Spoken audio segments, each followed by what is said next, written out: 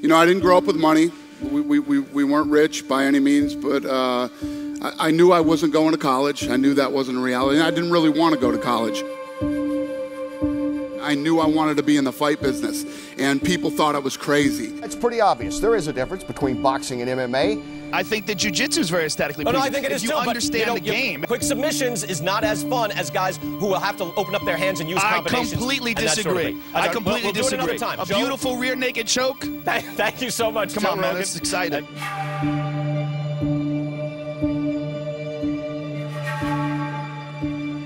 I was a bellman in there. I was 19 years old. I made good money.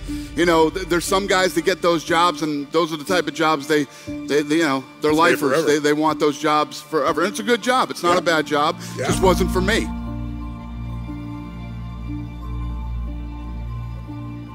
And I was literally standing in the lobby one day, and I'm like, what the hell am I doing here? What am I doing here? This isn't me. This isn't what I want. And I walked out the front door, and one of my good friends, he's still one of my good friends today, who was the doorman, says, what are you doing? I said, I'm quitting. And he's like, what? What are you gonna do? I said, I wanna be in the fight business. So there was, the owner of the UFC at the time was a guy named Bob Meyerowitz out of New York. And I managed Chuck Liddell and Tito Ortiz. Yeah, I know Chuck, yeah.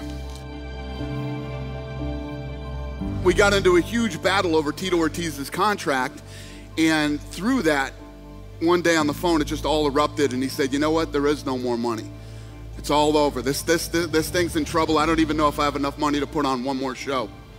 I called Frank and Lorenzo, and I said, the UFC's in trouble, and I think we should buy it. I think we could buy this thing. We started making some calls. A month later, we bought the UFC for $2 million. $2 million. And sold it for? $4.025 billion. Ladies and gentlemen, give it up. Jesus. Tell me about your dinner Wednesday night. We have a good relationship. It's important to recognize that emotions have no place in business.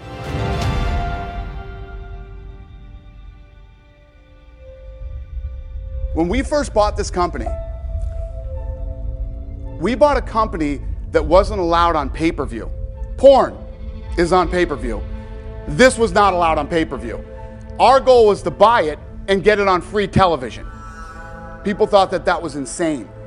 When you really think about how this thing was created, these television guys got together and said, let's put on an event where it's style against style. Would a karate guy beat a kung fu guy? Would a wrestler beat a boxer? It was supposed to be one event. They put on this event, and it did such big pay-per-view numbers it rivaled the WWE and boxing at the time. So you're damn right they were putting on another event, and another one after that, and another one after that.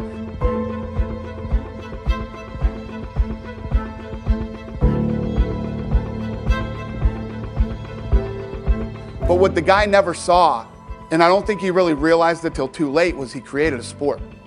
And the answer to that age-old question of which fighting style is the best is none are. You had to have a little piece of everything to be a complete fighter. And Bruce Lee was preaching that back in the 60s.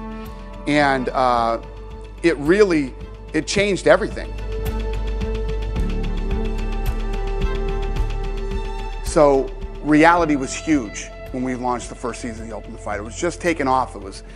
Everybody was watching, it was big, and we said, we need to come up with a reality show.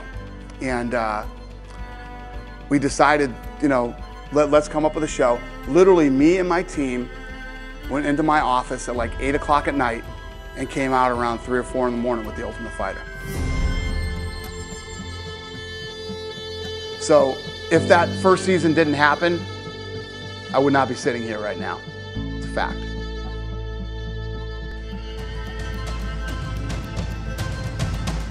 I talk about us as human beings, how we're made up, and we love fighting, but every one of us is a fighter.